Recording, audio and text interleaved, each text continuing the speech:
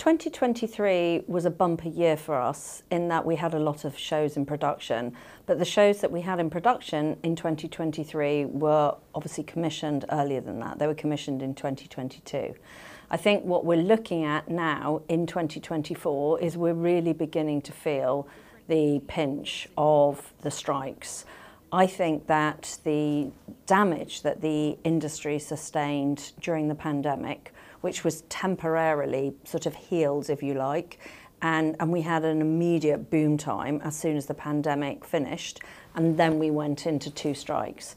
I feel that there is a lot of caution from broadcasters in taking on new stuff, in part because they are working out what are the things they put on hold they're still going to be paying for, how many of those are actually going to go forward. My sense is that there won't be a huge amount of new stuff going into production in 2024. The biggest change is going to be on budgets.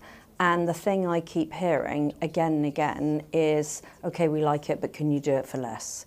And obviously there's always been a bit of that in our industry. You never go in and someone goes, we really like it, can you make it for more? You know, that is never going to happen. But I do think that there is a huge tightening of belt over budgets. Whilst Netflix are certainly reducing the amount of stuff they do, the thing that they constantly talk about looking for are things which can be done on smaller budgets. Go big or go home. I love a book adaptation. It's no secret that Bad Wolf has built itself on 2 great trilogies with The Discovery of Witches and His Dark Materials, and now we're just embarking on The Winter King.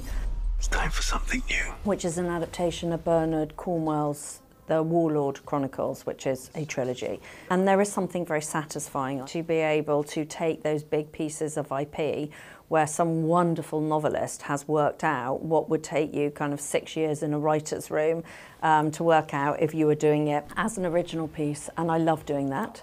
And we will continue to look to balance Bad Wolf's development and production portfolio with a mix of things which are adaptations and often quite big budget, because if you are adapting a book, you can't decide, okay, well, no one's going to go to the north, or no one will go to battle, or no one will go to the ball, or whatever it might be. Whereas if you're doing an original piece, you can balance your production budget. I'm not interested in people who comment on the direction of the wind.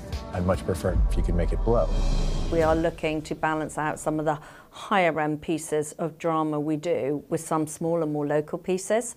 Doesn't mean to say they won't still have international and global appeal, but they will perhaps be made not in deep period or not in a world which is like but unlike our own, but perhaps in a world which is entirely ours and is most definitely in Wales, and tell pieces that can be as much fun and heightened as some of the others, but in a more containable way. In the grand tapestry of fate, I'm less of a golden thread and more of a knot. AI's got to be an opportunity, but I think it's like any opportunity, it's got to be used in the right way.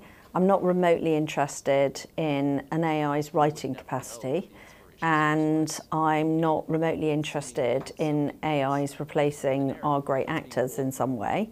But I am interested in it in a tool that perhaps will help us develop better visual effects, or in the case of Dope Girls, for example, we are using a lot of volume stage work to recreate Trafalgar Square, and AI can be very useful in terms of helping us develop some of the images for that.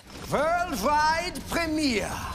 When Russell T Davies said he would go back to Doctor Who, he put down certain things. One was he wanted to be able to make it on a budget level which at least had some chance of competing with other huge franchise shows in that area. What the hell? He wanted the brackets taken off it internationally. He felt that there was a massive load of Doctor Who viewers who had not yet been exposed to Doctor Who, and that he wanted to find a way of doing that. And he wanted Julie Gardner and myself, Bad Wolf, to make the show with him. So BBC and BBC Studios came to us and said, all right, would you make this show with us? Could you help us find an international partner for the show that would do all the things that Russell was asking for. And so we worked closely with the BBC and BBC Studios to talk to various possible partners, of which Disney Plus was absolutely standout. Russell's vision was to come back not just to make Doctor Who the television show, but to actually develop the Whoniverse. Russell had the idea of bringing David Tennant, who played the 10th Doctor, back as the 14th Doctor. He has a whole storyline as to why the 14th Doctor came back, and therefore why we have the 15th Doctor, which is Ncuti Gatwa. What?